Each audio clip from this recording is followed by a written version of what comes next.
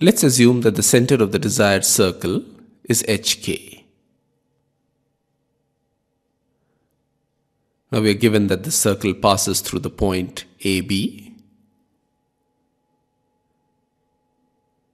Therefore, the radius of this circle is equal to the distance between the points HK and AB, which is equal to square root of h minus a whole square plus k minus b whole square.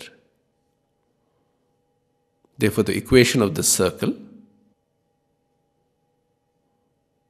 can be written as x minus h whole square plus y minus k whole square is equal to h minus a whole square plus k minus b whole square. Expanding both the left hand side and the right hand side, we get x square minus 2hx plus h square plus y square minus 2ky plus k square is equal to h square minus 2ah plus a square plus k square minus 2kb plus b square. H square and k square cancel across the left hand side and the right hand side. And so the equation of the circle can be written as x square plus y square minus 2hx minus 2ky is equal to a square plus b square minus 2ah minus 2bk.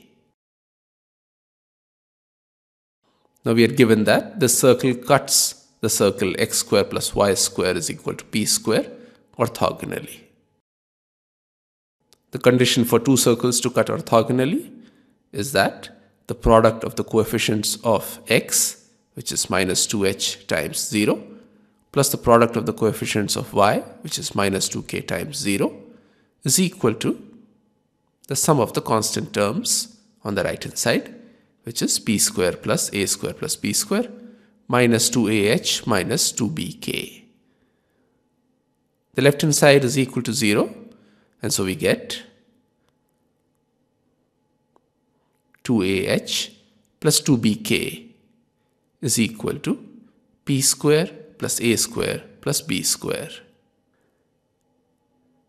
HK is the center of the desired circle. Therefore, the locus of the center of the circle is found by replacing h with x and k with y. That is 2ax plus 2by is equal to p square plus a square plus b square.